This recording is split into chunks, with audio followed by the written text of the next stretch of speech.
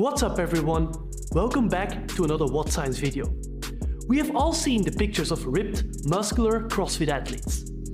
In fact, the average BMI of a well-trained CrossFit athlete is somewhere in between 27 to 28, showing that a large proportion of their body weight is actually made up of muscle. I myself gained 10 kilograms of muscle since I started CrossFit now 12 years ago, and maybe you or one of your friends have experienced the same since starting a workout in your local CrossFit affiliate. Today we are going to explore why CrossFitters, both men and women, can achieve significant muscle growth through their workouts.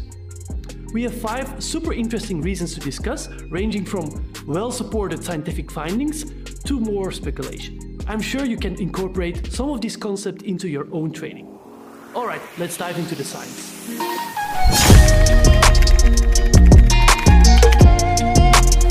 But before we begin, let's get a couple of important disclaimers out of the way.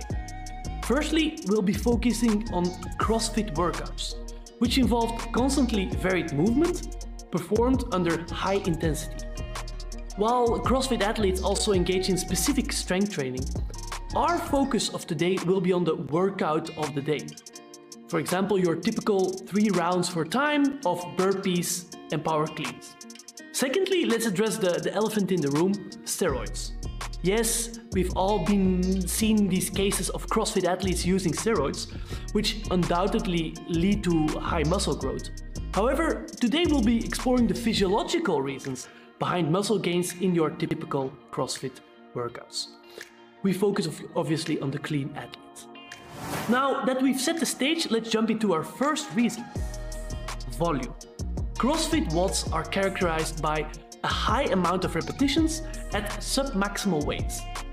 Research has demonstrated that volume is a really critical factor in muscle growth. For example, a meta-analysis conducted by well-known exercise scientist Brad Schoenfeld reviewed 15 studies comparing low-volume, high-rep training, so exactly what CrossFit is, to lower-volume, lower-rep training. The findings overall indicated that high volume led to the most growth. Importantly, this seems only to be true when the load on the bar is equal or more than 30% of your 1 rep max. This means that a 7-minute AMRAP burpees only likely won't lead to significant muscle growth, while burpees in combination with high rep power cleans at, for example, 60 kilograms likely will do the job in terms of muscle growth. Moving on to our second reason, muscle failure. Even when CrossFitters work with lighter weights or solely rely on bodyweight exercises, they push themselves to reach muscle failure during a typical WOD. Studies have shown that muscle growth occurs when individuals perform sets until failure, even with light weight just above, as I just said, 30% of their 1 rep max.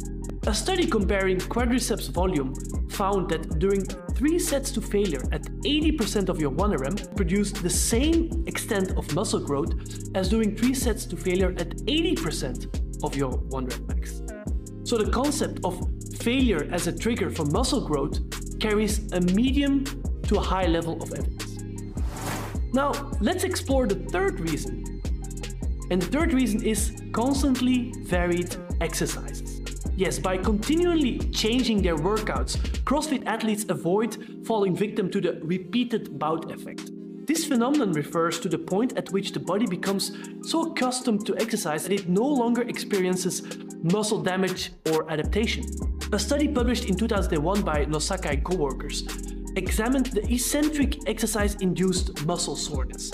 So when the same exercise was repeated a few days later, soreness was significantly reduced.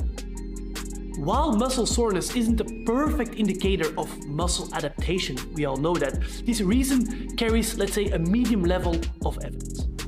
The fourth reason, CrossFit or functional fitness in general, is really interesting from a physiological perspective, because it is the ultimate form of concurrent training, where both endurance training and strength training are combined, often in one workout even.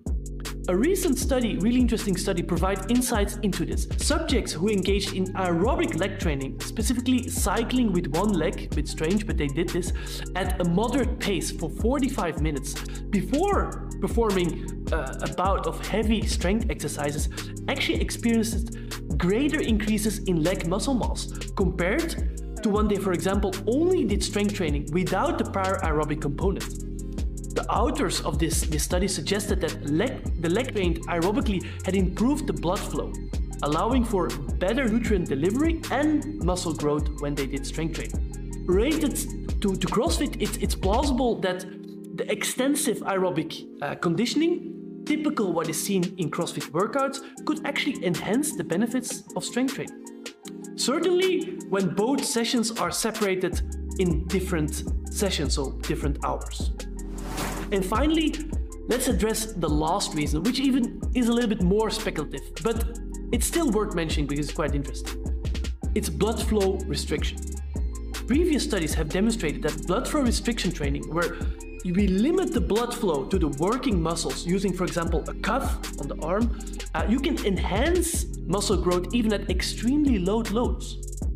Although CrossFitters don't use cuts, most of them don't, they may experience some form of blood flow restriction during a WOD. For example, during a high rep thruster, the heart pumps massive amounts of blood to